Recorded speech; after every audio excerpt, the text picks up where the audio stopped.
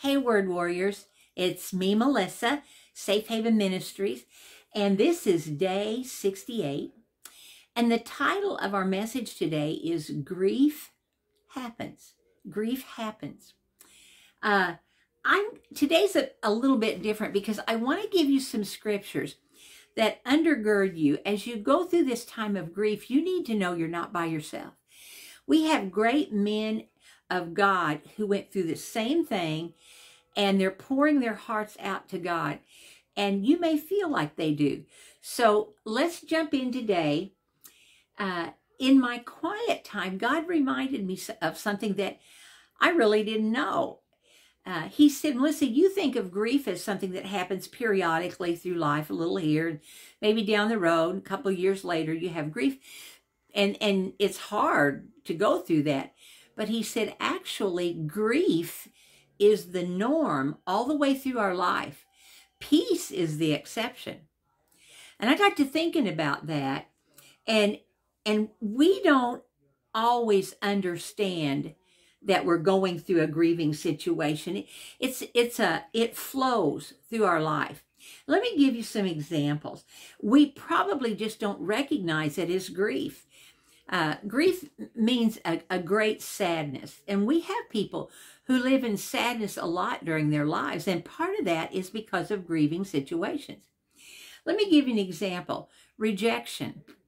Affection that's not shared by your parents. They don't know how to show you affection. And that causes us to go back in our mind and grieve over what could have been, what was missing. We grieve over that. And we carry that with us. Losing friends, whether they're moving from another town or they're just don't want to be around you anymore. That's sadness. It's life disrupted. And anytime life is disrupted, we have emotions tied to that. Now, another one would be leaving, losing, or retiring from a job. And it's not the job you miss usually, but it's the people at the job and the routine of what you did every day. And not having that causes a loss in our heart. And that takes us into a time of grieving. I think sometimes we don't recognize it because grieving can be so mild and so subtle. But it can also come in like a tidal wave and just sweep over you to where it takes your breath. It depends on what your loss was. Another one would be women who've tried for years to have a child and they've never been able to get pregnant.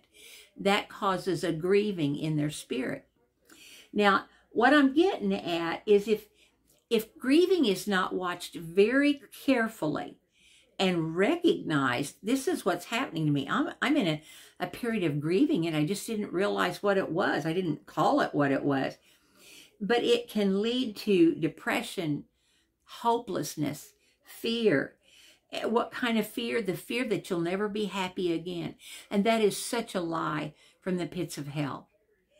In Job 7:7, listen to what he says because he went through this. If you remember, Job lost everything except his wife, and God left her there, and she was awful. She just said, just curse God and die. She was a winner, wasn't she? She'd make me look better all the time. Job 7:7 says, "Oh God, remember that my life is but a breath, and I will never feel happiness again." Maybe you feel that way, but please understand that is temporary. That's a lie that Satan's planted in your heart. When we beg God to make things go back the way they were, and we say, God, I want you to save a life or change this situation and the outcome. And if he doesn't do that, sometimes we have a very, maybe a real quiet sense of anger towards him. Why didn't he do that? Why did he leave me here by myself? Why didn't I get that job? Why didn't things work out for me? I don't understand why he did that.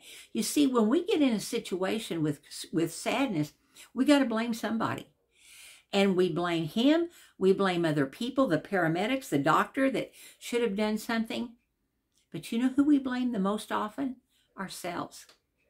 Maybe if I'd just done this, if I'd just done that, if I could have changed a situation, things would have worked out better. But the answer is that's a dangerous place to be. It is. You can't blame yourself because you couldn't see the future. You didn't know what to do. And I told you, grief flows through our lives. It's seasonal. It's like winter.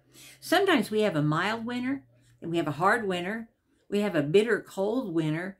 And then we have one of those winters that you just are hopeful that spring is on the way. That's where we are right now. That's me. I'm hoping that spring is on the way. In Ecclesiastes 3, 1, 4, and 9, it says there's a time for everything and a season for every activity under the heavens. A time to weep and a time to laugh, a time to mourn and a time to dance. The loss of a close family member adds extra depth to your grieving.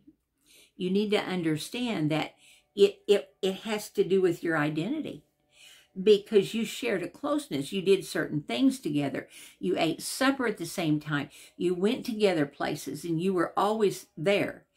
But in this relationship, see, in the grieving process, now we sometimes have to re-identify ourselves. Maybe you lost a child and you're thinking, I was a mother, or I was a wife, I was a husband, I was a child, I was a sibling. And we look at that and we're thinking, who am I now? You're the same person. If you were a mother and gave birth to a child, you are still a mother. You're a mother who has suffered loss, but you're still a mom. It doesn't change your identity. And now you have to re-identify what it looks like, or redefine, what is my life going to look like now without this person? And that's a frightening place to be, except we've got a God who says, listen, I came to comfort you and walk you right through the middle of this stuff. And I'm right there for you. When we're in the middle of grieving, sometimes we just need to step back and breathe, because the pain is so great and we can't explain it to anybody else. It's just weighs on it. It's more than we can handle. And sometimes the nights are filled with the if-onlys, with the, oh, I wish I had said this. I wish I'd done that. You know, we can't go back and repeat things, but just trust yourself that those people felt your love. They knew you loved them. In spite of situations, in spite of goofy stuff that might have happened, they knew you loved them. And King David said it well. You know, knowing God and his comfort doesn't take away the ache, but it supports you in the middle. In Psalm 6, 2-4, it says this. It says, have compassion on me, Lord, I'm weak. Heal me, Lord, for my bones are in agony. I'm sick at heart. How long, O Lord, until you restore me? Return, O Lord, and rescue me. Save me because of your unfailing love. Save me. Grieving can't be rushed. It's unique to you. Some people just grieve for days and days, and some people for years. Either one is fine. It's up to you. Here's what you cannot do. You can't let the grieving process take control of you. I think that's the way I want to do, and stop you from living your life. In Psalms 139, remember it says, Lord, you've examined my heart. You know everything about me. Thank you for making me wonderfully complex. And in about the 4th verse, it says that, or 16th verse, it says, every day of my life was recorded in your book. Every moment was laid out before a single day passed. As we come in here, the grieving process is not a matter of getting rid of pain, but not being controlled by pain.